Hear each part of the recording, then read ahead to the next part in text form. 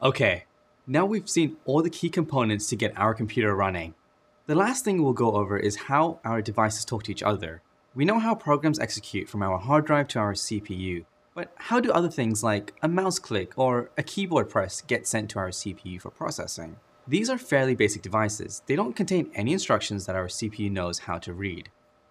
If you just clicked on a key from your keyboard, you'd only be sending a byte to the CPU. The CPU doesn't know what this is because it doesn't have instructions on how to deal with it. Turns out, our devices also use programs to tell the CPU how to run them. These programs are called services or drivers. The drivers contain the instructions our CPU needs to understand external devices like keyboards, webcams, printers. Our CPU doesn't know that there is a device that it can talk to, so it has to connect to something called the BIOS, or Basic Input-Output Services. The BIOS is software that helps initialize the hardware in our computer and gets our operating system up and running.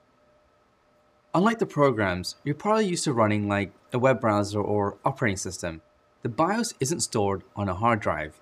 Our motherboard stores the BIOS in a special type of memory called the read-only memory chip, or ROM chip. Unlike RAM, ROM is non-volatile, meaning it won't erase the data if the computer is turned off. Once the operating system loads, we're able to load drivers from non-essential devices directly from the hard drive. In today's system, there's another player for BIOS called UEFI, which stands for Unified Extensible Firmware Interface. UEFI performs the same function of starting your computer as a traditional BIOS, but it's more modern and has better compatibility and support for newer hardware. Most hardware out there today comes with UEFI built in. Eventually, UEFI will become the predominant BIOS. When you turn on a computer, you might notice a beeping from time to time. Our computers run a test to make sure all the hardware is working correctly. This is called a power-on self-test, or POST, and the BIOS runs it when you boot up your computer. The POST figures out what hardware is on the computer, so it happens before the BIOS initializes any hardware or loads up essential drivers. If there's an issue with anything at that point, there's no way to display it on the screen since things like the video driver haven't been loaded. Instead, the computer can usually produce a series of beeps, almost like Morse code, which will help identify the problem. Different manufacturers have different beep codes, so if your computer successfully boots up, you may hear a single beep. If you hear two beeps, it could mean a post error.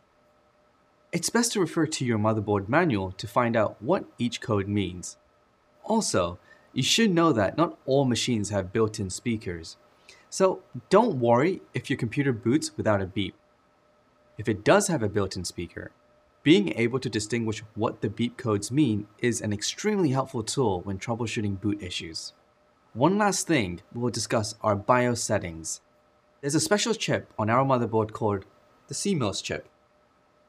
It stores basic data about booting your computer, like the date, time, and how you want it to start up. You can change these settings by booting into CMOS or BIOS settings menu. It varies on different computers, but usually when you boot the computer, there'll be a quick screen that tells you what button to push to get into the settings.